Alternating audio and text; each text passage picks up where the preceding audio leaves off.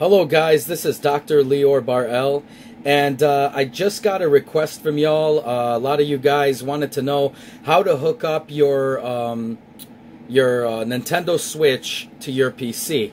A lot of you guys didn't understand why you couldn't do it. You tried to plug it into your computer cards and all that stuff, and you wanted to hook it up to your monitor. Actually, one of you guys told me because you have a lot of your family, they're always on the TV, you wanted to move it into the computer so you can, you know, as you're doing something. That's what I like doing, at least. Like when I'm rendering a video or doing something that's that takes a ton of time. For instance, scan disk or whatever.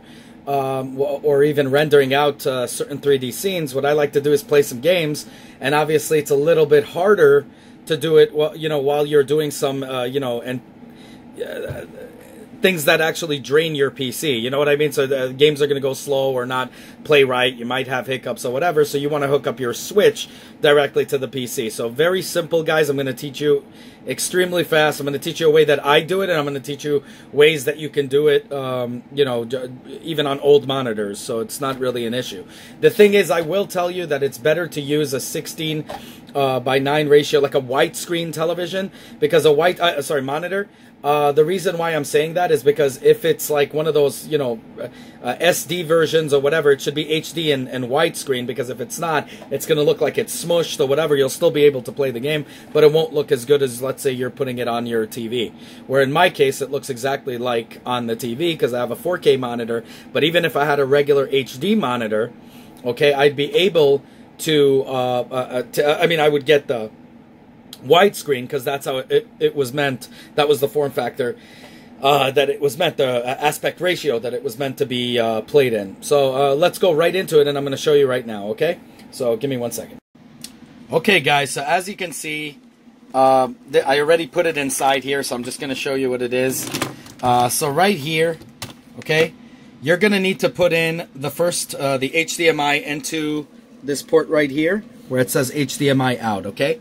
Now, the other HDMI in, now, it doesn't matter what you use, because any type of thing, you're going to need to start off here. You're going to need to get an HDMI wire, and we're going to get into that, okay? Now, I have HDMI on all sides. I'm going to fix that afterwards, because this is annoying. Oh, here, never mind. Okay, so what you do is you just pretty much plug that in, and then the other one I have, you plug it in right into the HDMI cord into this monitor, and poof, the thing will play very easy, and I'm gonna show you all of that in about a second. Now, let us say you had an old monitor, okay, and you wanted, somewhat new monitor, not new, but old monitor. Let's put it that way. You just get yourself one of these, okay? It's on eBay right here. I'm not endorsing them. You can go under the cheapest one and just get it, and pretty much get yourself a DVI. Okay, to a HDMI to DVI wire, and you'll be fine. Because you see, you got the HDMI that will hook up into here, and the DVI cable that will hook up directly into your monitor. Now, you don't want to hook this up to your computer. You want to hook it up directly to your monitor. Also, there's some pluses, and a lot of pluses, actually, in that. You're not using your computer. I don't think it would work anyway, because I tried it didn't.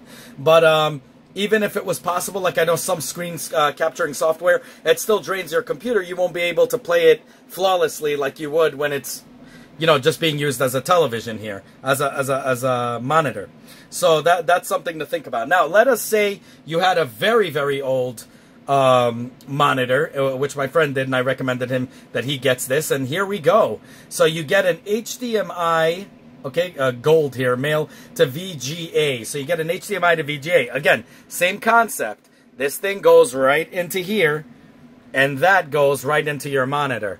Okay, and then you got yourself a perfect thing. Now, for me, it's HDMI to HDMI, not a problem. Now, obviously, I'm not going to be playing around with 4K because this thing does not have 4K, it has HD. So even though I have a 4K monitor, it still operates with the HD wire as, HDMI wire as HD. So I'm going to go right into here, and I'm going to show you guys right now what I'm talking about. So then you got to go into your settings, whatever it is on your monitor, and we're going to go into, I believe this, oh no, oops, made a mistake. Okay guys, here we go. I just hate that Asus monitors have these buttons in the back. It's so annoying because you don't know where the hell you are. But here we go. So it's right here, operating at full HD, right? So it's going pretty well on a 4K monitor, and you could see it works on every monitor, obviously.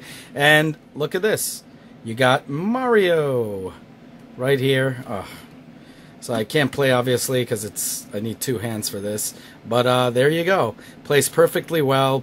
Everything is perfect.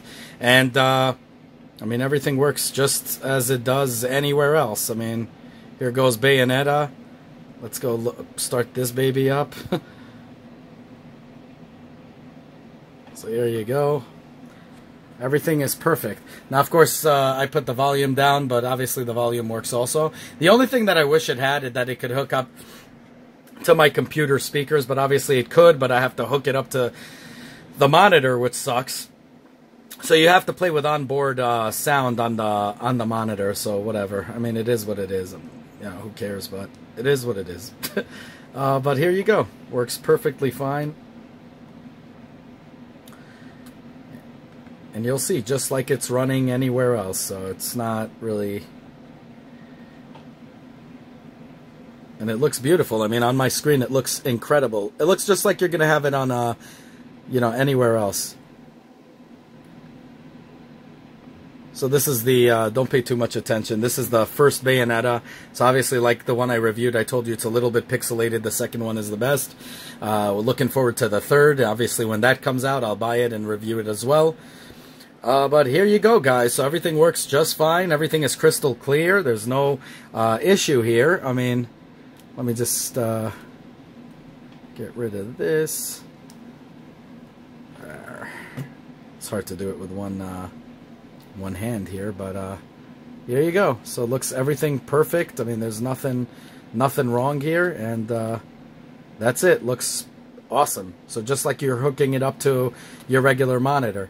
Now that's all I got to say about that. Now, if for all you guys out there, I pre-ordered the games you asked me to, Donkey Kong. So whenever it comes out, obviously I'll review, and whatever games you guys request, I'll try to get and review for you. And I do other reviews as well of technology and everything. Definitely always giving honest reviews. I don't ask, as usual. I say this after every video. I don't ask for Patreon services or anything like that. So I give you guys honest reviews. The only thing I ask for is that you hit that like button, hit that subscribe button, and smash that bell button. Okay guys, so right now this is on my monitor here, the 4K monitor. I'm going to put it in the description below exactly which one I have. It's actually pretty cheap for a 4K monitor, but what happens is it's pretty cool. Like the second you shut it off, and I'm sure it works on all LCDs the same way, so the second you shut it off, it goes right into your computer, and I'm going to show you guys right now. So you're going to go right here. Oh, where is it? Oh, oops.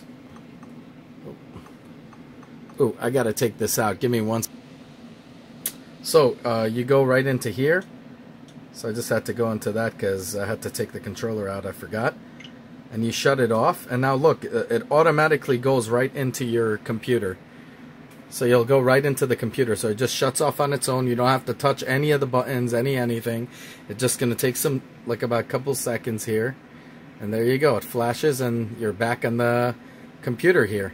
So, pretty cool, huh, guys? Anyways, let me know what you guys think down below.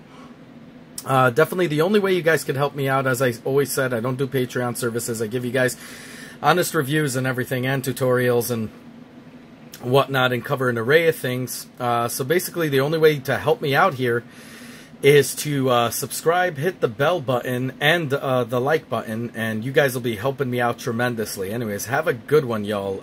Hope this helped to all you guys that were requesting this. It's very easy and very simple. Have a good one, y'all. Take care. Bye.